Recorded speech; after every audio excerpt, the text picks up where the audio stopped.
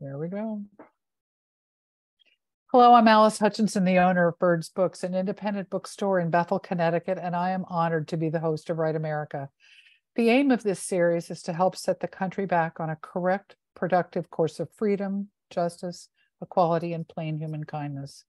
Write America is a literary series created by author Roger Rosenblatt, featuring award-winning, nationally renowned authors and new and emerging writers in readings and conversations each week about how books and art might bridge the deep divisions in our nation. Write America celebrates the quiet power of art in our lives, the unifying power of the highest uses of language. In novels, stories, essays, and poems, we recognize one another as parts of the human family, one family.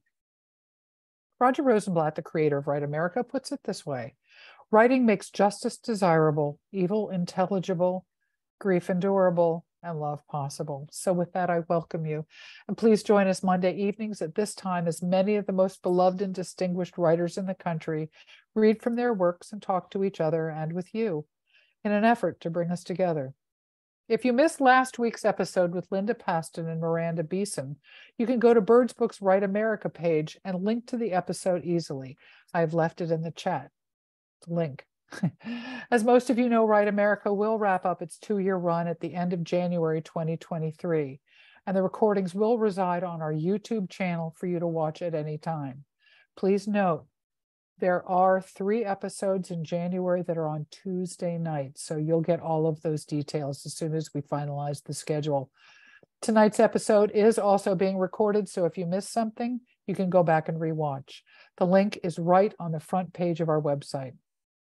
Tonight, we're hosting readings by and conversation with Frank Bidart and Richard Tillinghast. I will return at the end and after the readings and discussion to bring your questions and comments to the authors. During the episode, please feel free to make comments or ask questions in the chat. We do ask that you remain muted, however. Our first speaker is Frank Bidart. Frank Bidart is the author of many collections of poetry, including Metaphysical Dog, Watching the Spring Festival, Stardust, Desire, and In the Western Night Collected Poems 1965 to 1990. He has won many prizes, including the Wallace Stevens Award, the Bollingen Prize for Poetry, and the National Book Critics Circle Award. His book, Half Light Collected Poems 1965 to 2016, won the 2018 Pulitzer Prize and the 2017 National Book Award. His latest publication is Against Silence Poems, which just went to paperback this month. He lives in Cambridge, Massachusetts. Please welcome to the screen, Frank Bidart. Let me get you there, Frank.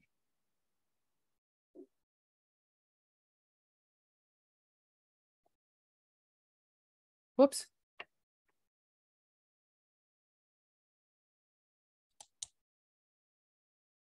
Can you hear me now?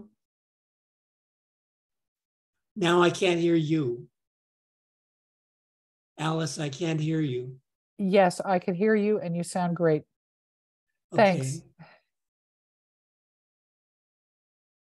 It's your turn to read. There you go. Okay, it's my turn to read. All right. Yes, sir.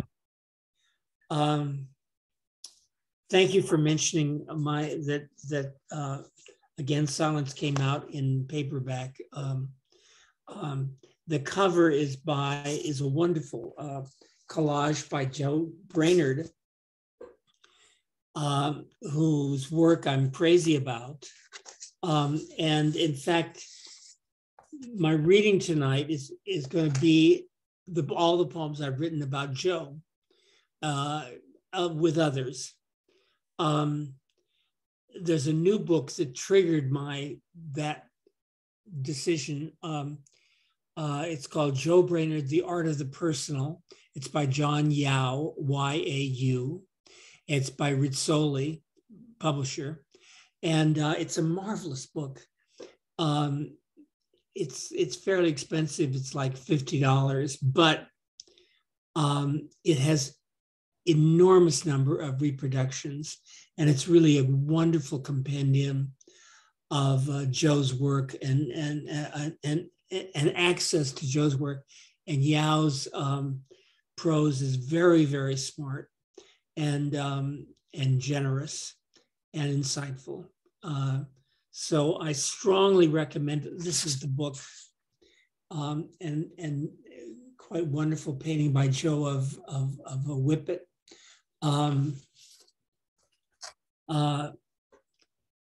Anyway, I've never done this before. That is, read all the poems I've written about Joe together. And it may be, the worst aspect of so-called confessional poetry, that the effect may not be good, but we'll see. I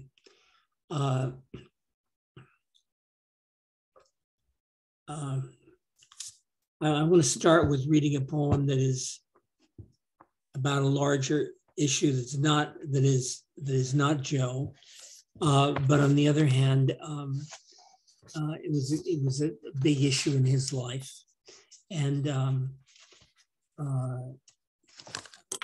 it's called Queer. Lie to yourself about this, and you will forever lie about everything. Everybody already knows everything, so you can lie to them.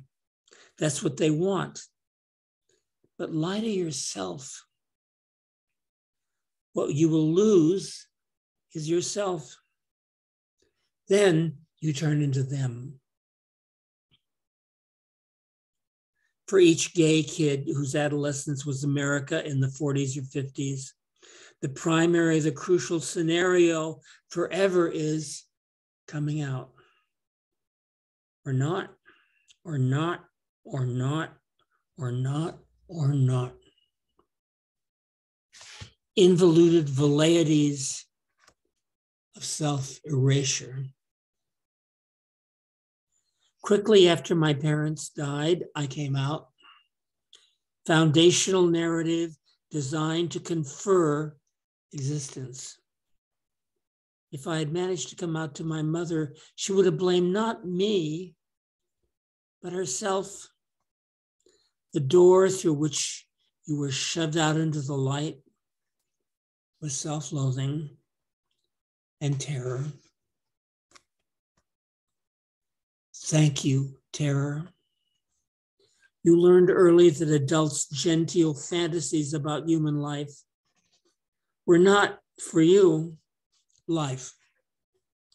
You think sex is a knife driven into you to teach you that. And being gay was a very big issue in Joe's life, and he was extremely candid and straightforward about it. And so that I wanted to begin with that poem. But this is called In Memory of Joe Brainerd. Joe died of AIDS in 1995. And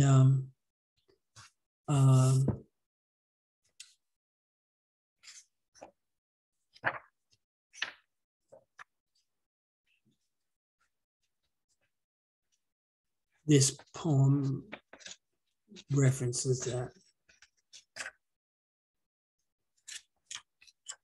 In Memory of Joe Brainerd.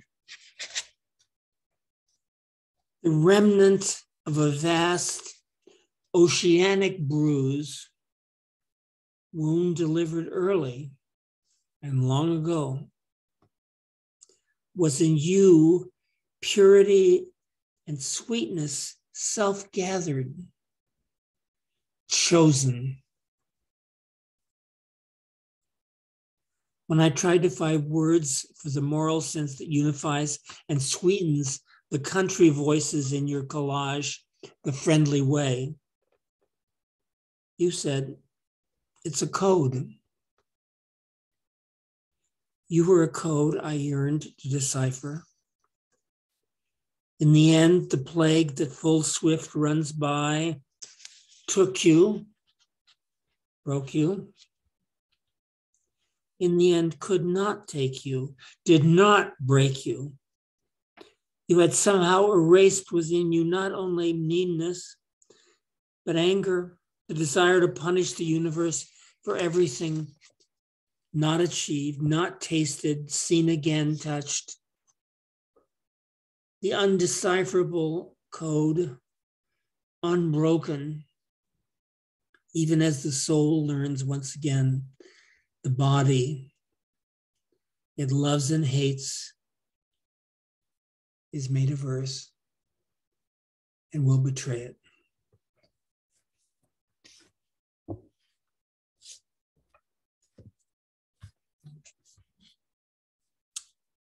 This is a poem called The Yoke, Y-O-K-E. The yoke. Don't worry, I know you're dead. But tonight, turn your face again toward me. When I hear your voice, there is now no direction in which to turn. I sleep and wake and sleep and wake and sleep and wake but tonight, turn your face again toward me. See, upon my shoulders is the yoke that is not a yoke. Don't worry, I know you're dead.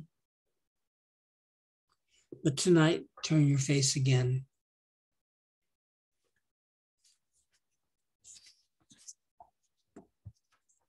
I adore Joe. I met Joe very late in his life, and I had loved his work for many years, and I love the voice in his work. It's a voice of really disarming candor and directness and sweetness. And I'd always wanted to meet him, and somehow never happened until about 3 years before he died. For the record, we were never lovers, but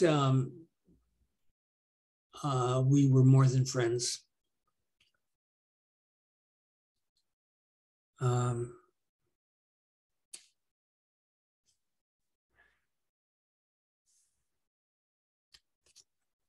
Another poem.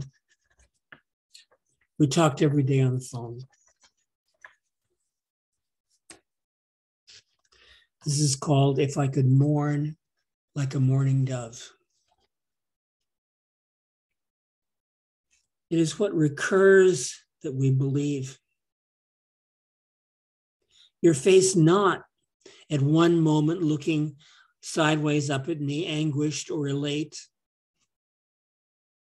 but the old words welling up by gravity rearranged.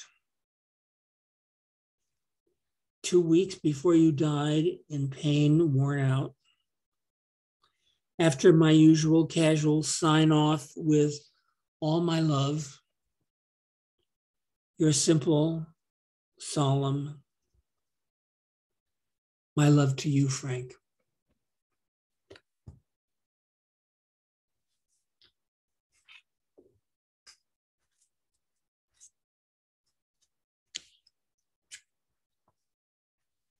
And now a poem written many years after his death.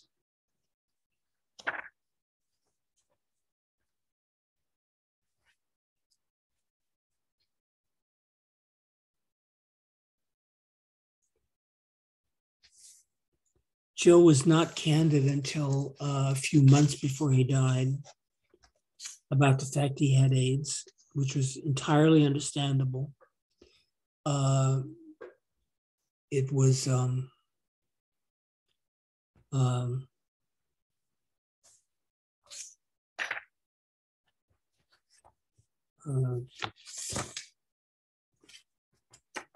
people didn't understand how people got it and how it was communicated, how it was caught. And so he was not candid about it, though he said very, very, very quickly after we met, and I felt like a ton of bricks for him, that he had given up sex. And I accepted that. I understood that.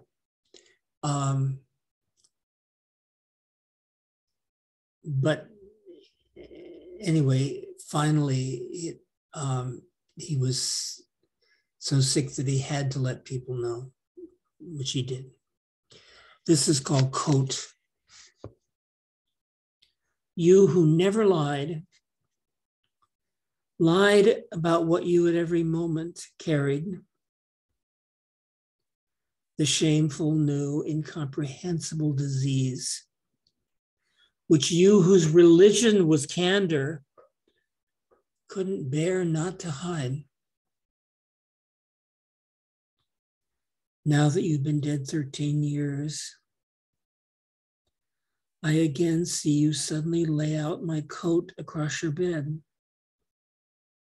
caressing it as if touch could memorize it.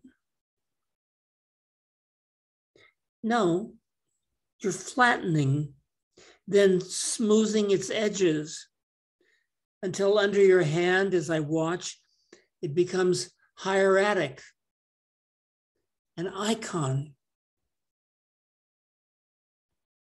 What I seized on as promise was valediction.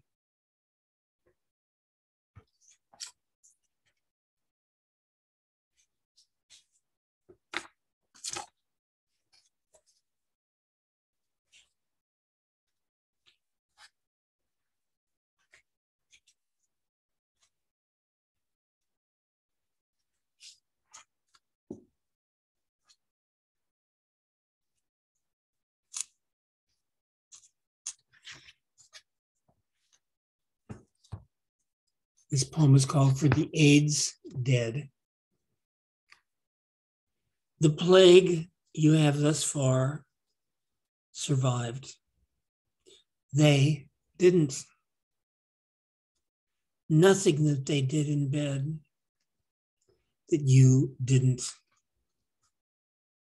Writing a poem, I cleave to you. You means I, one, you, as well as the you inside you constantly talk to. Without justice or logic, without sense, you survived. They didn't. Nothing that they did in bed that you didn't. It's obviously a poem about survivor's guilt. And why on earth did some people die and some people catch it and some people didn't?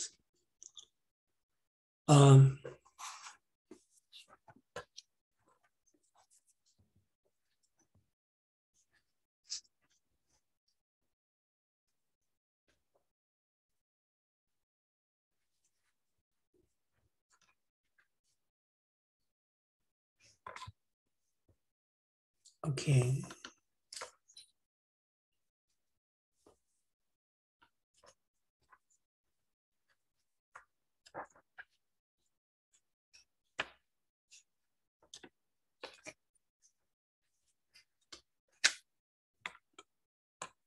This is called You Cannot Rest.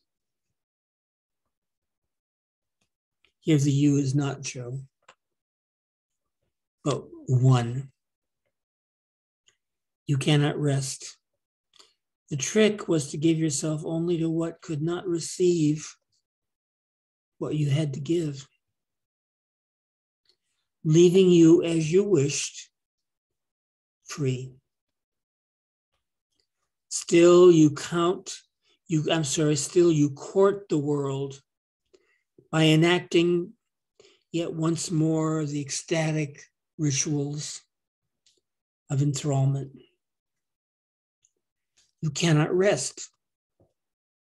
The great grounding events in your life wait lodged past change, like the sweetest, most fantastical myth, enshrining yet enslaving promise. The great grounding events that left you so changed you cannot conceive your face without their happening, happened when someone could receive. Just as she once did, he did, past judgment of pain or cost, could receive, did.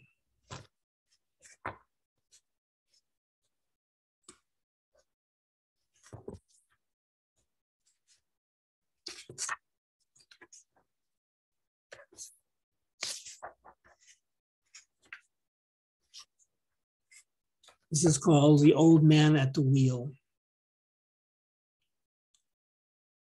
Measured against the immeasurable universe, no word you have spoken brought light. Brought light to what as a child you thought too dark to be survived. By exorcism you survived, by submission, then making. You let all the parts of that thing you would cut out of you enter your poem, because enacting there all its parts allowed you to the illusion you could cut it from your soul. Dilemmas of choice, given what cannot change, alone roused you to words. As you gripped the things that were young when you were young, they crumble in your hand. Now you must drive west, which in November means driving directly into the sun.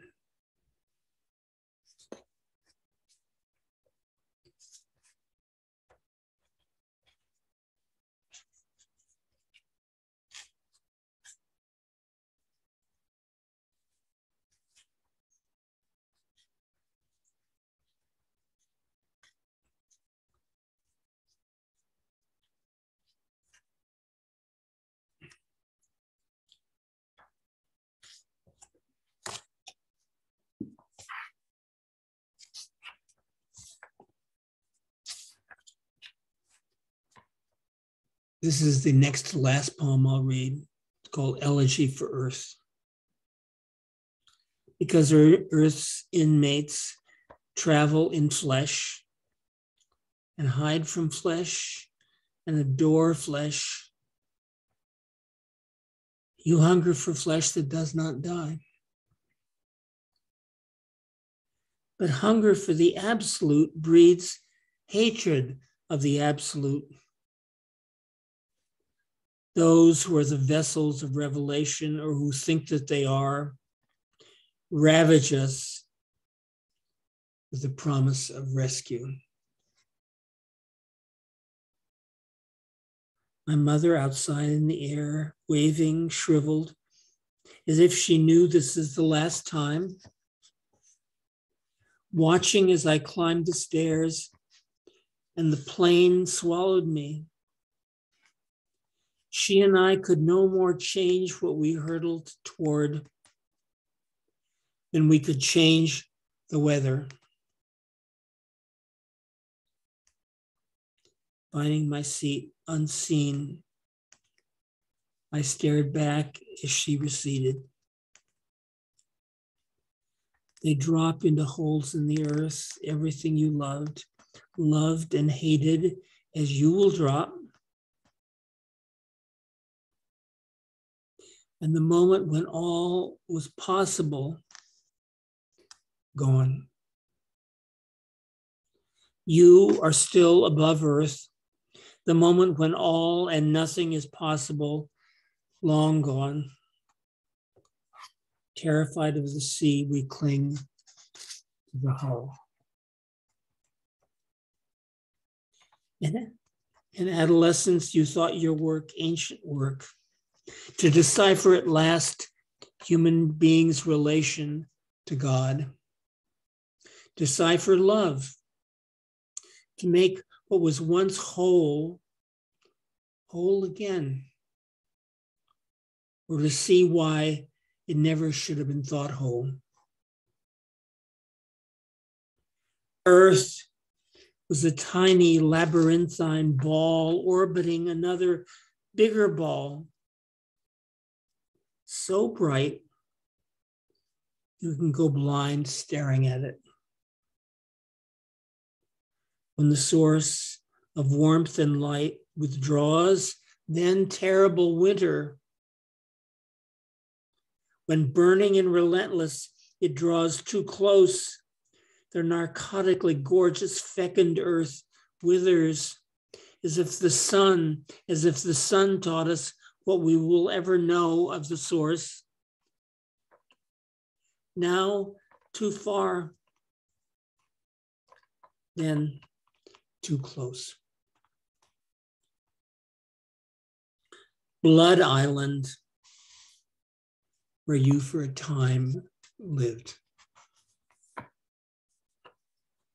And the last poem I'm going to read is the Sestina. Sestina is a poem that made up of lines, 6 stanzas, and the stanzas end with the same 6 words in an order that is fixed from the beginning, that is fixed by the rules of the Sestina. A little too complicated to explain what those rules are now, but the point is you have no freedom about when those 6 words are going to recur in each stanza. Now, I've only written one Sestina, and I will never write another because I almost died writing this one, and I felt I was incredibly lucky to have escaped with my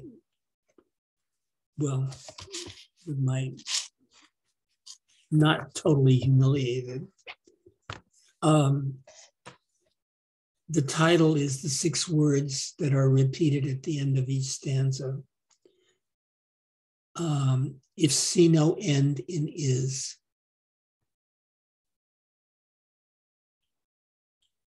What none knows is when, not if. Now that your life nears its end, when you turn back, what you see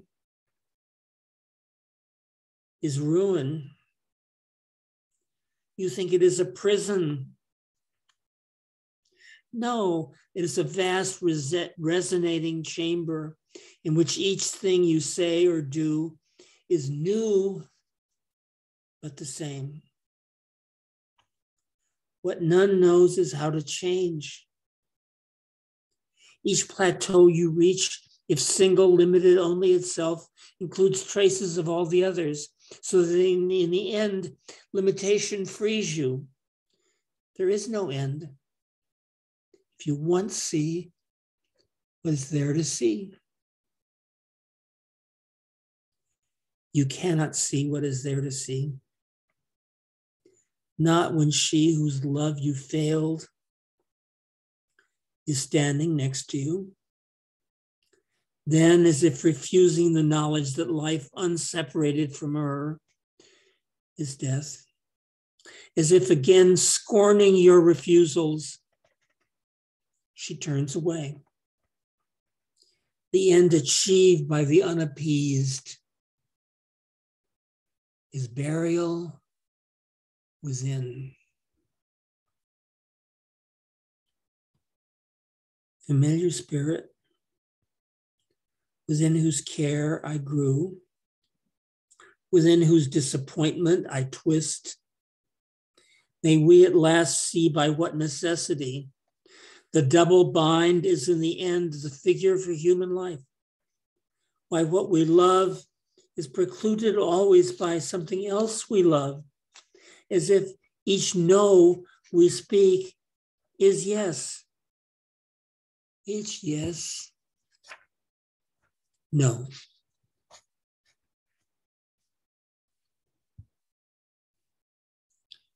The prospect is mixed but elsewhere the forecast is no better. The eyrie where you perch in exhaustion has food and is out of the wind if cold.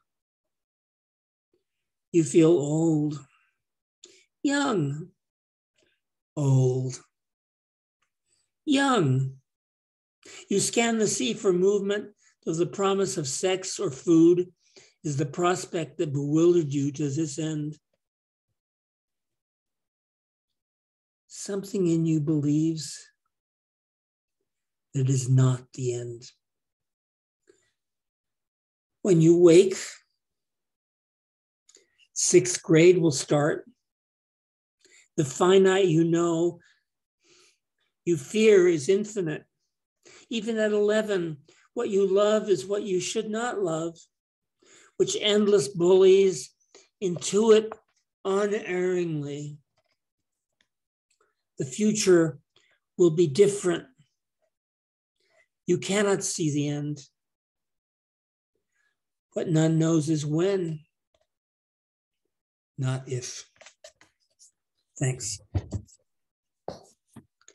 I hope everybody looks at the John Yao book. It's a marvelous, very wonderful book of Joe's work.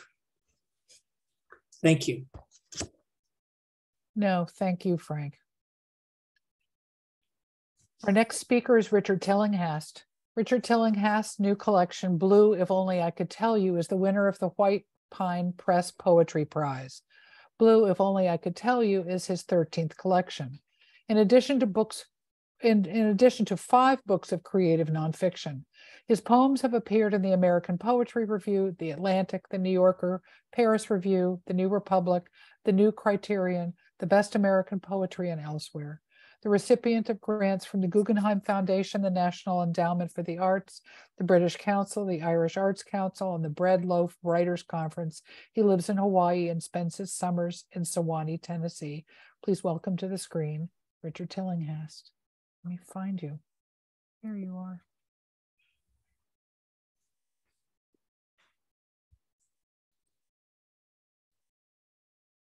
You're good to go, Richard. It's such an honor to read with Frank. He's somebody whose poetry I've been reading and learning from for I don't know how many years. And Lindsay and Alice, thank you. And especially Roger for creating this Write America series. I've got a plan to read 5 poems, and I will start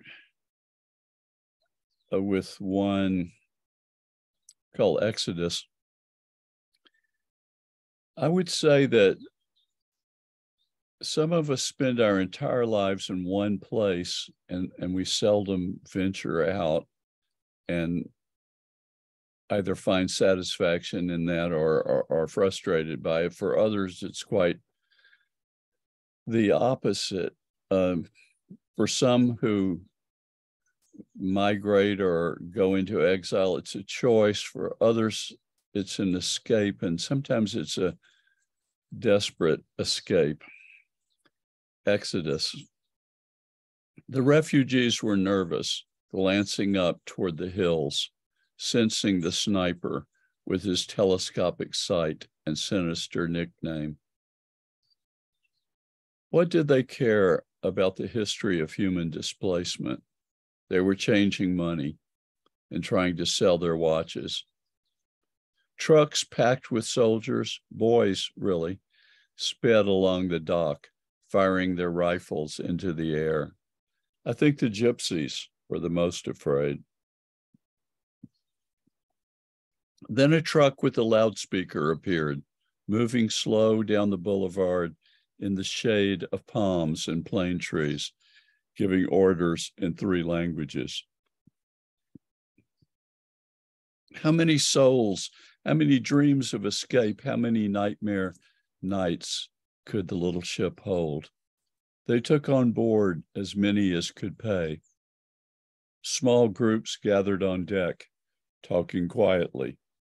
It was an end and a beginning. Somebody had brought a bottle, and they needed it. What a sigh ascended when the ship steamed out onto the uncaring ocean.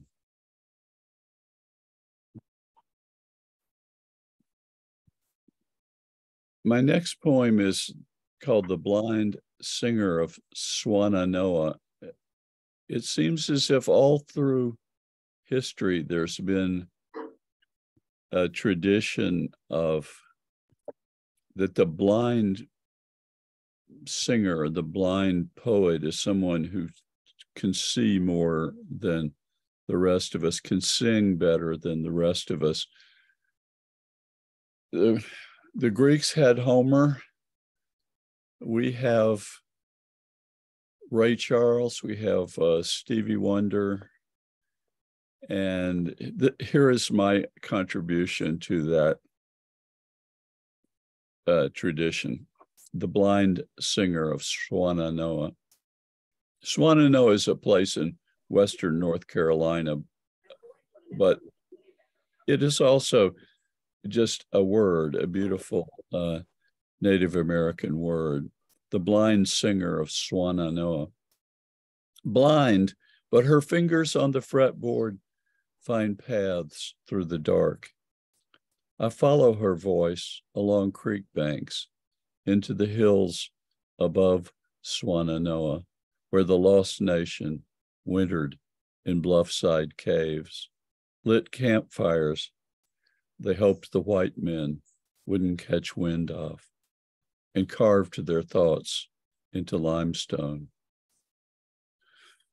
Wild canaries take up her song, whippoorwills serving out the term of their bondage, night by night, and the mockingbirds mocking them.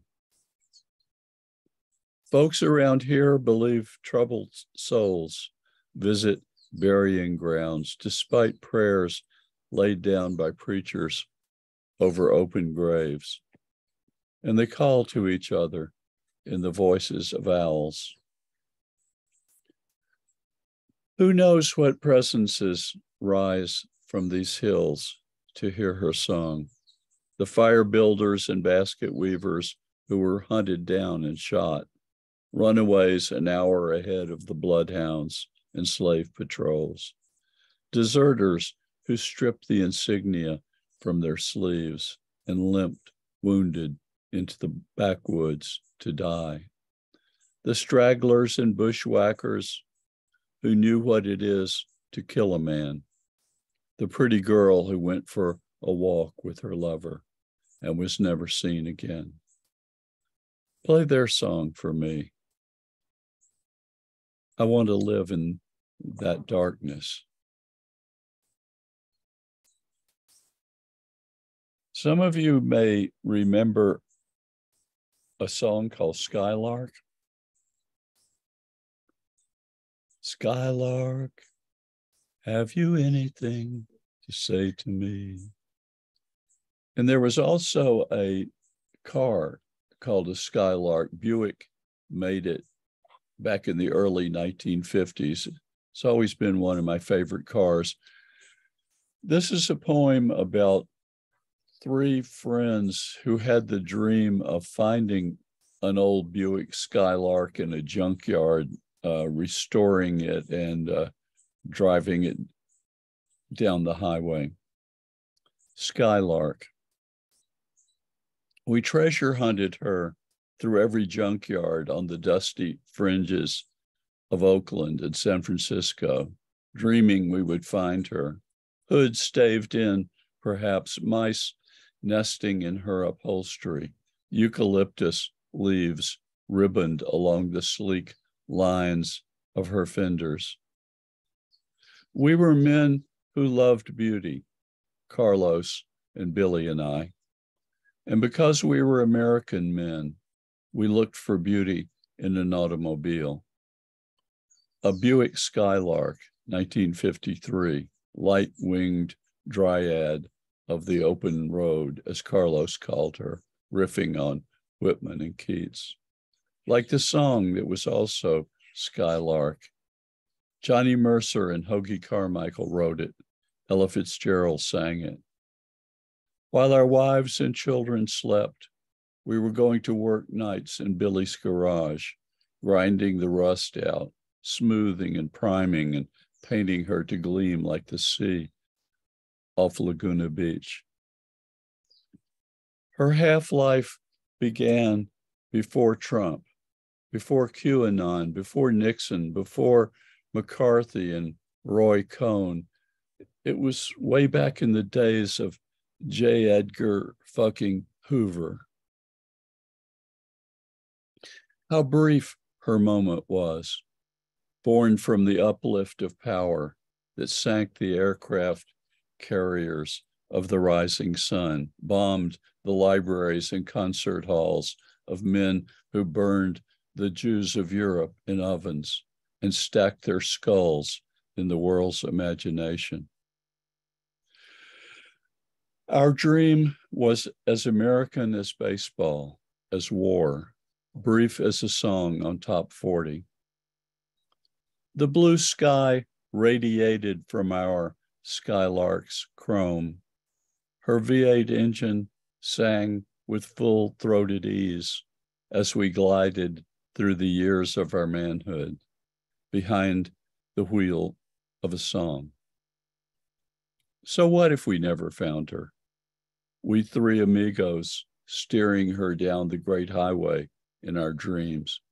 That's as real as anything.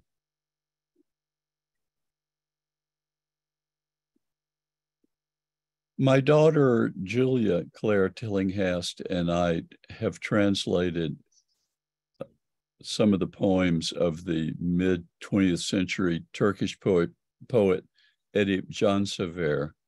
We published them in a little book that Talisman House brought out called Dirty August.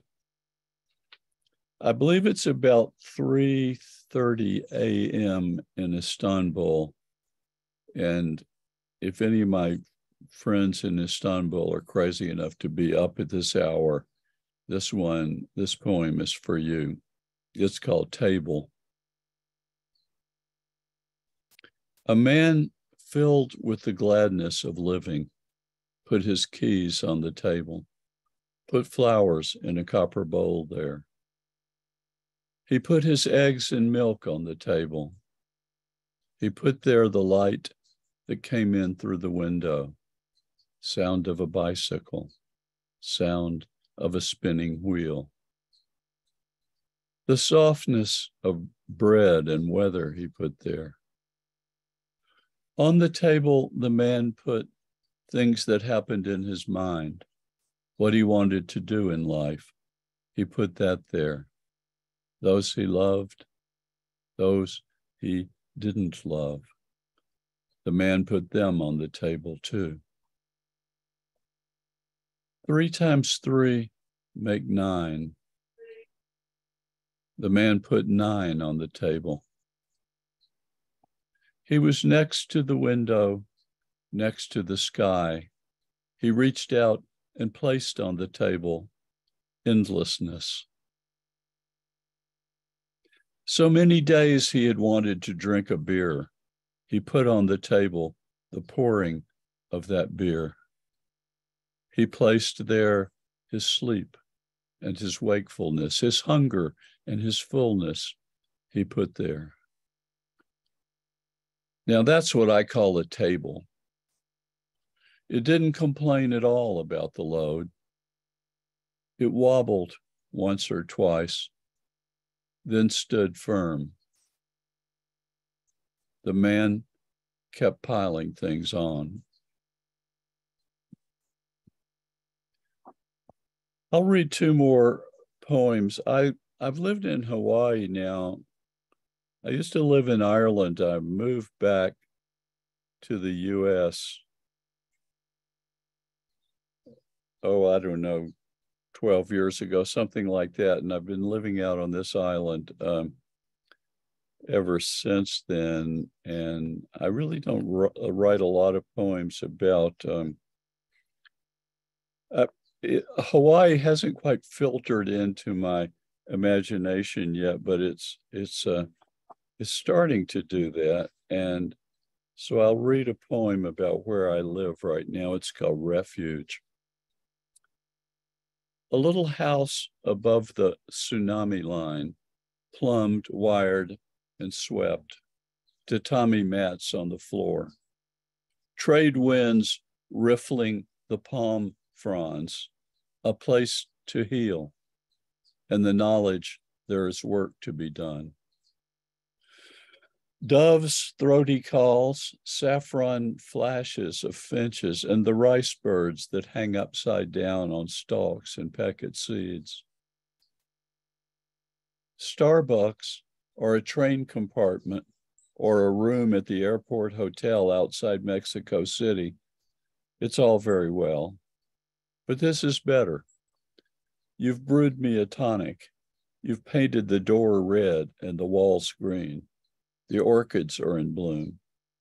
You gave me a compass, and here it is on my table, pointing north. Here's my last poem for the occasion. This is something like a love song, love poem to a color. It's the title poem of this new book of mine, Blue, If Only I Could Tell You. Many of you will know the poem by Federico Garcia Lorca. It goes, Verde, te quiero, verde, green, how I love you, green. My favorite color is blue, I suppose, and this is all about the color blue. Blue, if only I could tell you how much I love you, blue. When I buy ink, it's you I go looking for. Even before the sky turns blue and I roll out of bed and pull on my Levi's, I sail my gaze out over turquoise and ultramarine, salt breeze and leagues of ocean. Not officer, he beat me up, blue. Not his fingernails are turning blue. I fill my pen with Königsblau, listening to Miles, and vanishing into the inkwell's unfathomable O. I sniff the breeze for direction, minding the tilt of swells and the tide's mood swings. Shakespeare, in that movie they made about him, his fingers, whenever the camera let you see his hands, were blue with ink, even when he shimmied up the rich girl's father's palace walls. Do you remember your first set of oils? Cobalt, like Hokusai's great wave of Kanagawa, or the underside of a Winslow Homer swell in a storm off Barbados, the sharks beside themselves with anticipation, rolling like dogs. Aquamarine like a summer morning in Laguna, and the tube of Navy like World War II, victory at sea taking off from steel gray carriers, and men in blue pinstripes who made their fortunes off munitions. Is it hard sometimes to know just who you are? Green shimmers to the east of you, purple to the west.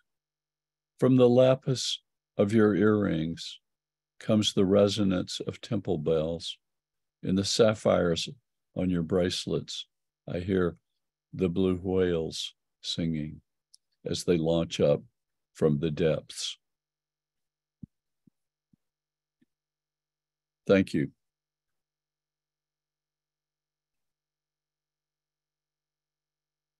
Frank, you just unmute and you guys can discuss anything Yes. you like. There you go.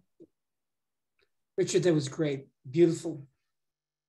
Thank you, Frank. Blue, I'm feeling blue. You're always an impossible act to follow. And so I was sort of trembling in my boots after hearing you read, but I the danger. The danger is with me is melodrama. Anyway, it was wonderful to hear you. You read beautifully. Thank you so much.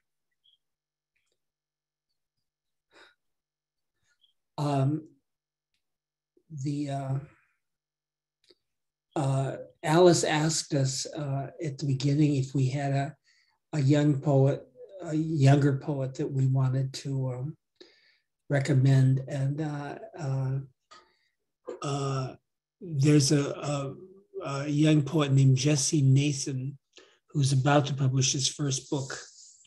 He lives in Berkeley, and he's a very good poet, and I strongly recommend his work and him. He's very smart and a very good poet. I would like to recommend to you the poetry of Nicole Brown. She's an Appalachian poet, though you know you always reduce the essence of any poet by saying where they're from. I don't think anybody would ever say Frank Bidart is a well-known Bakersfield poet, for example. In a way, I am. Absolutely. Anyway. Anyway, I love Nicole's work, and I'm from the South. I'm from Tennessee, and I live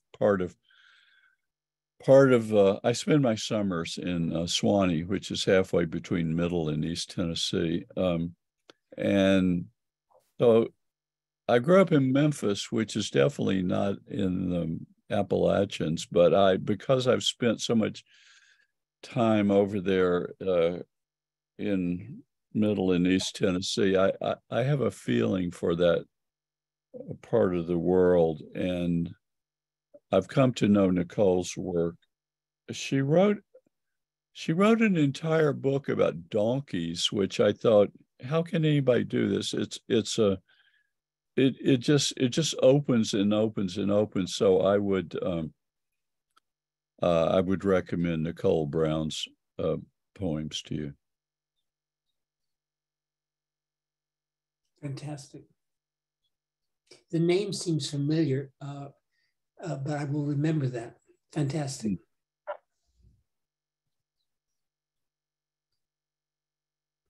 I should also say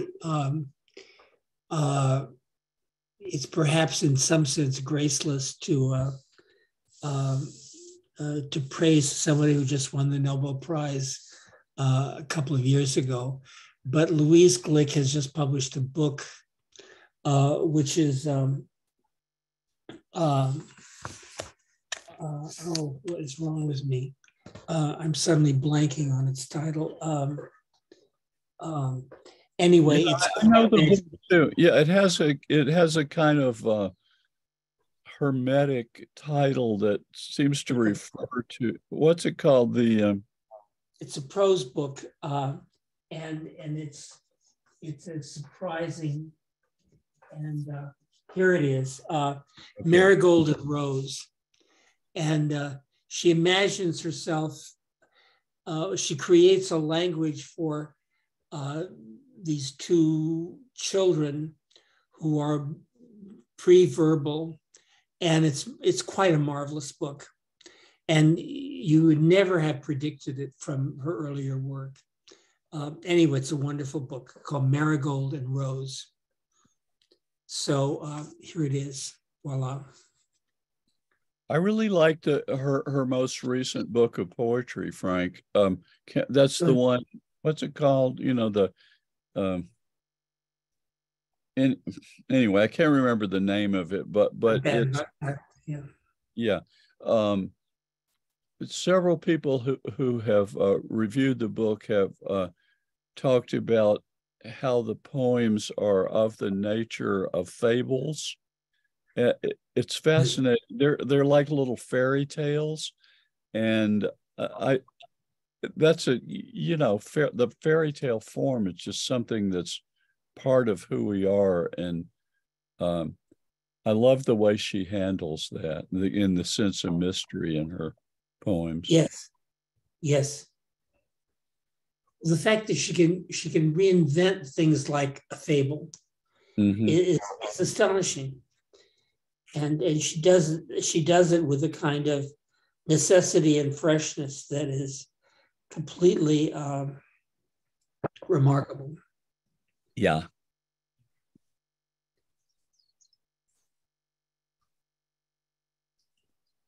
So those are some books that we like by young poets and old and poets. not so young poets.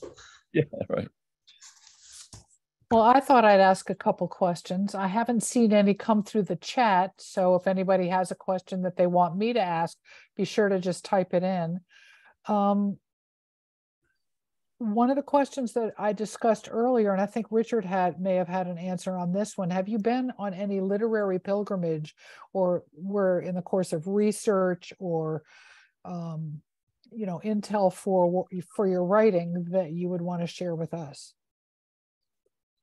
Places that you've been that we might not have traveled, or stories about encounters with people in strange places or anything. Have you ever had that experience?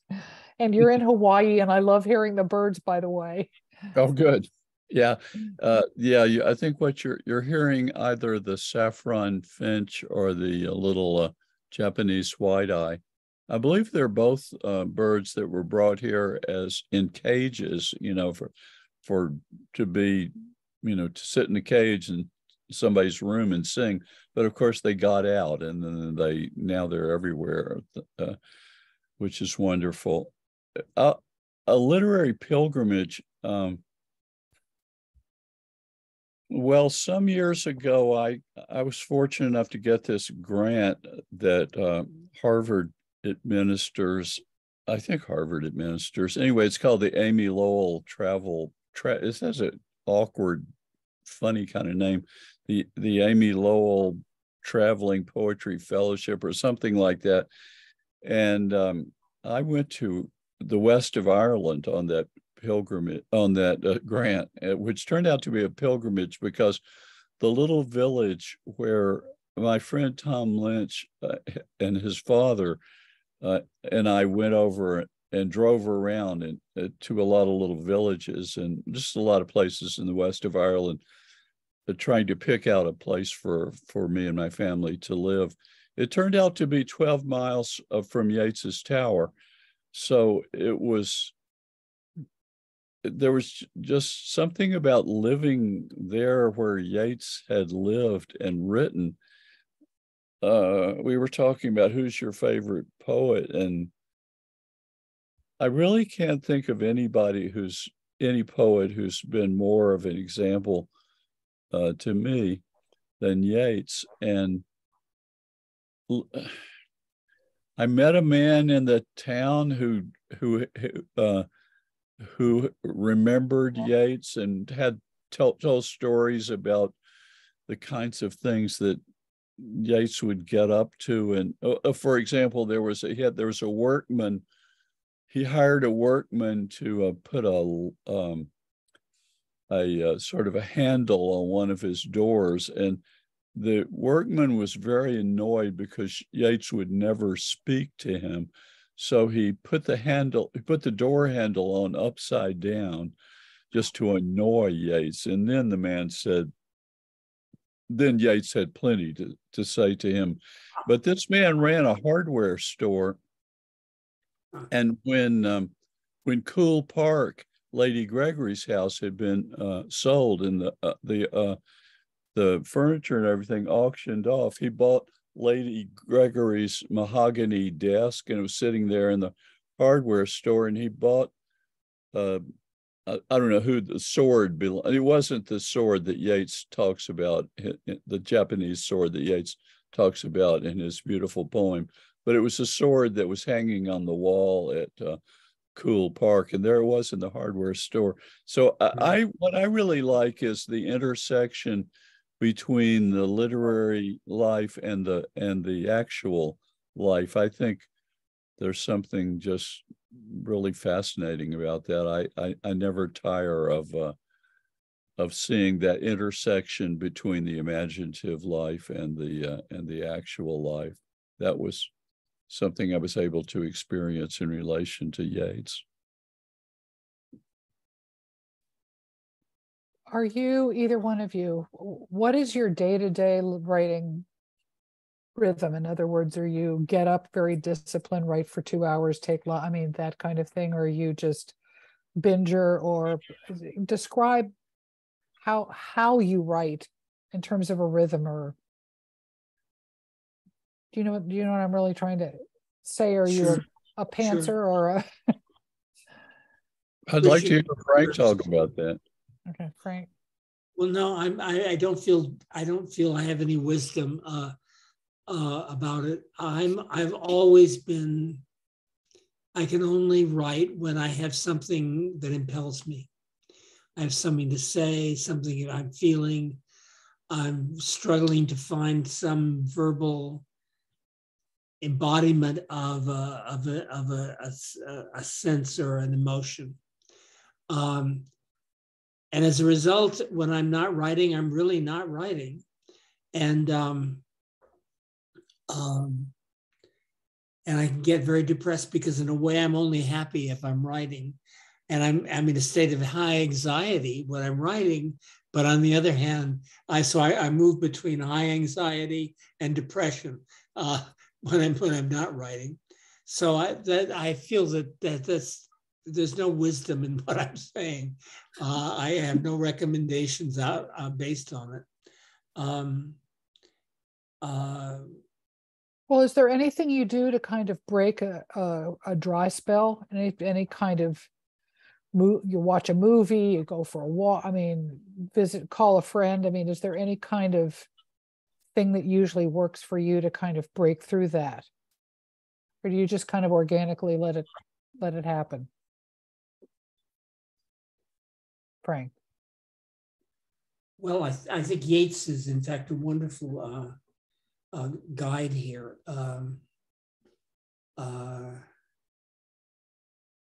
Yeats very much, I can't quote it at the moment, but essentially he emphasizes the locating those things that one feels passionately about, but in a divided way. And it's out of those divisions that the poem or the work of art comes. I mean, he and his work perfectly embodies that. I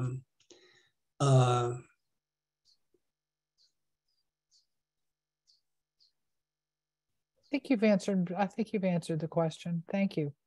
Really.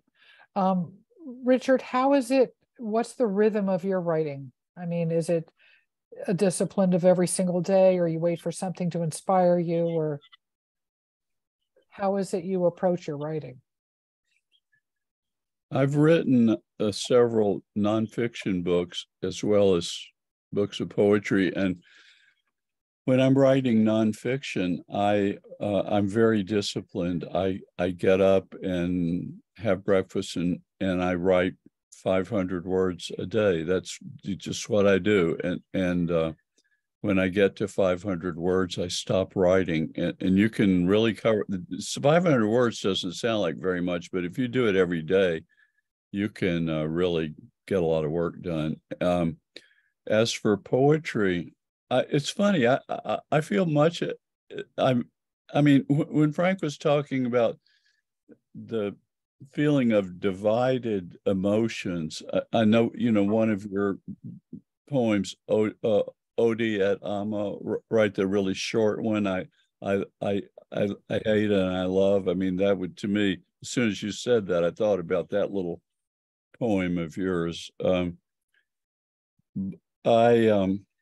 But I feel the same way. I really hate it when I'm not writing. I feel horrible when I'm not writing. I feel anxious. I feel out of sorts, and so I want to be writing. And I guess a lot of writers are obsessive, and I'm certainly that way, certainly in relation to my to my work habits because I have kind of a whole system of notebooks. I have a little notebooks that I carry around, and I don't know, I won't bore you with the details, but I get these little books and I glue photographs that I've made on them. I care because I like to have beautiful things, and then I have these larger notebook. Anyway, that's kind of boring, I'm sure, to everybody, but I as I revise, I go from one notebook to the other, and I keep working on it until I get it to the stage where I can type it up. I've gotten into an odd habit out here in Hawaii, in that I mean, it's not an odd habit to take a nap. I take a nap every day, but when I get up, that's when I write. I've never written in the afternoon before, but now that's what I do. I write every afternoon, and then once I get through doing that, I fix supper because I cook supper every night. And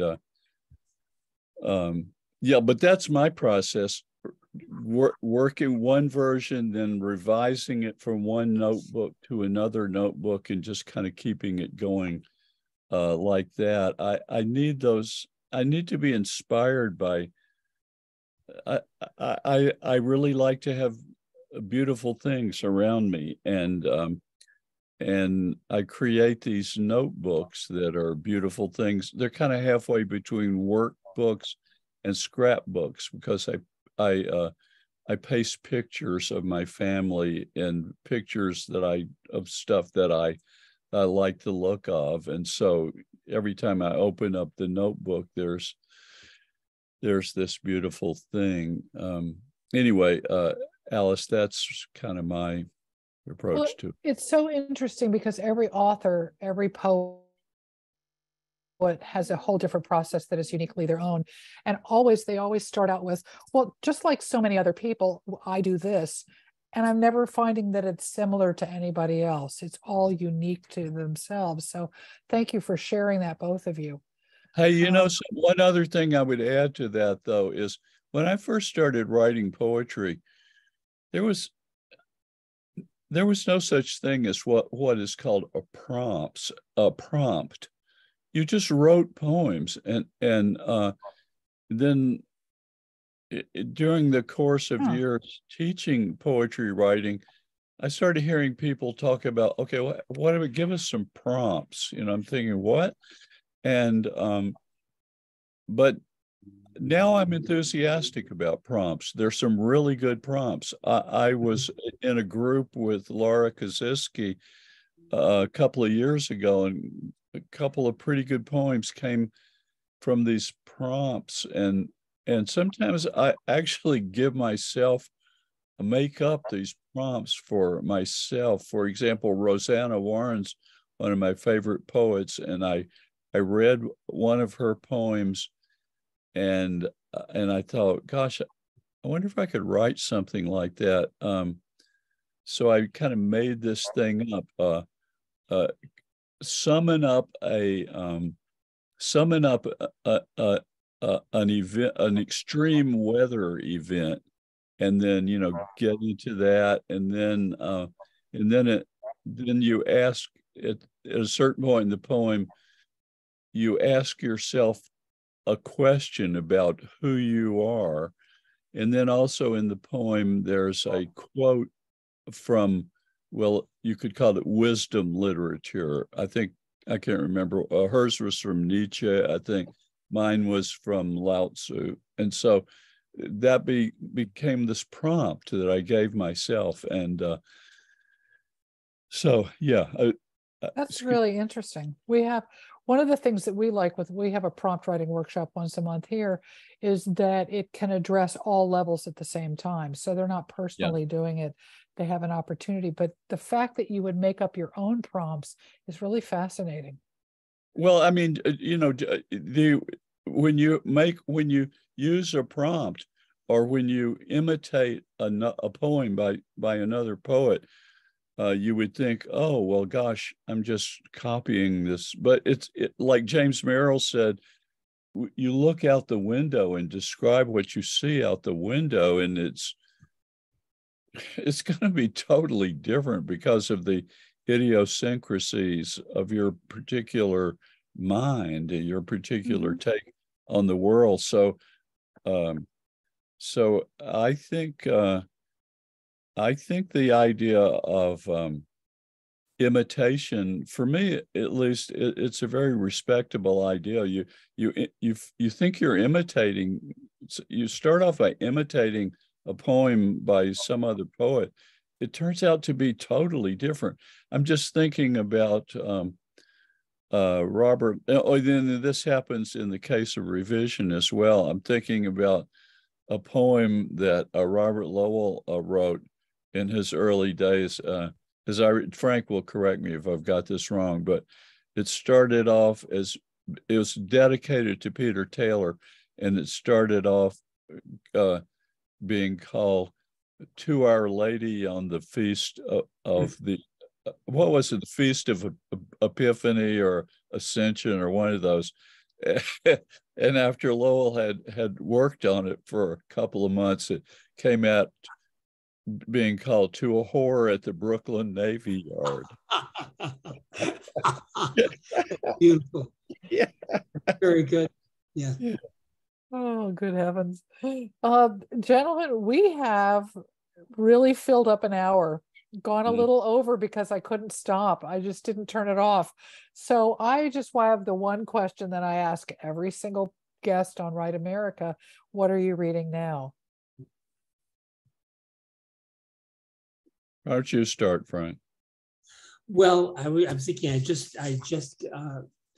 reread Louise's book Marigold and Rose, and I'm reading the John Yao. I mean, in fact I have not finished it, but he's very smart and it's very well done, and it's generous in its understanding of what's happened in the visual arts.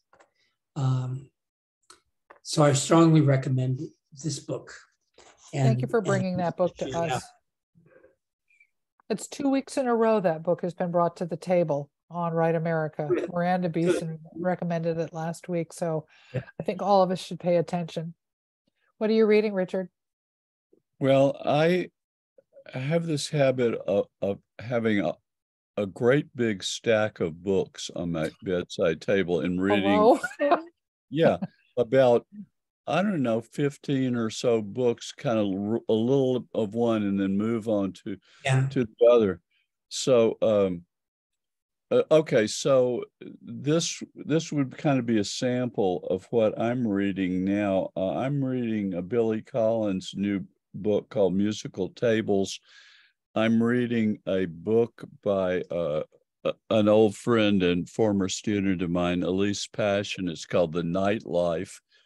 I'm reading those for poetry. And then everybody else in America read Tim O'Brien's book, The Things They Carried, but I never did. And now I'm reading that and realizing what a good book it is. And I also read a lot of history.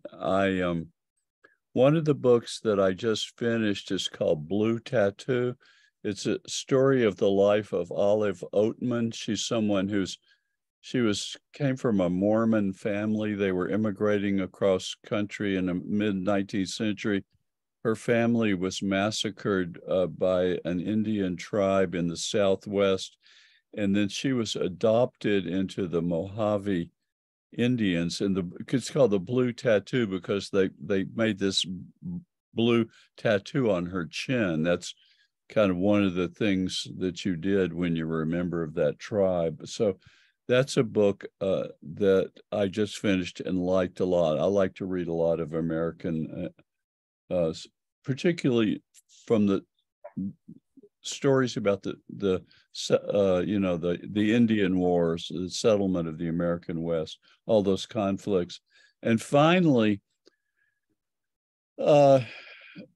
my dear friend and ex-wife, Mary Tillinghast, gave me the new book by Bob Dylan. It's called The Philosophy of Modern Song. The excerpts that I read from it in the New York Times led me to think this was going to be one of the worst books ever written. But it's not. It's really, I mean, Dylan knows so much. You know, Right. his knowledge of the modern popular song is really encyclopedic, and sometimes he just spins off into stuff you're thinking this guy is crazy, and then sometimes he really hits it. I mean, how could you? I'll just give one example. You know, the Vincent Youmans song, Without a Song. It's a wonderful, wonderful song. Sure. You know whose version Bob Dylan says is good? Okay, I'll give you a hint. Cardigan Sweater. Perry Como. Oh my Perry God. Como, come on. It's kind of like you're thinking, Bob Dylan, you know old songs. Have you never listened to Ray Charles's version of that song? Anyway, that's a book that I'm reading right now. Huh.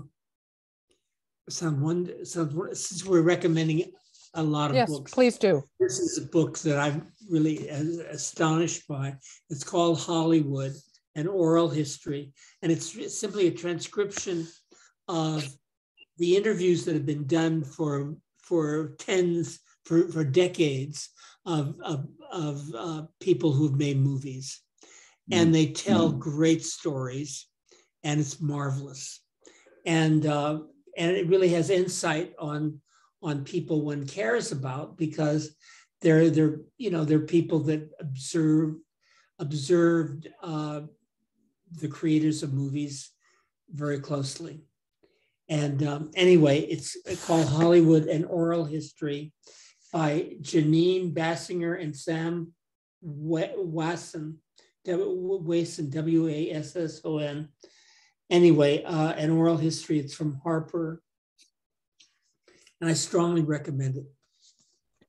Gentlemen, our time is up, and it has been a wonderful evening, and I really thank you both.